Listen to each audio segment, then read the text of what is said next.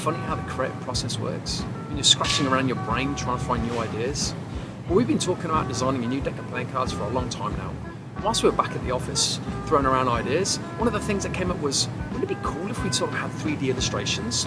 And of course, to get all nostalgic, all those childhood memories sort of started flooding back when you sat eating breakfast with your cereal packs and the illustrations on the back of them where there'd be the old school 3D anaglyphic and you get to wear the red blue glasses. I thought that'd be a real cool thing. That'd be like a dream come true.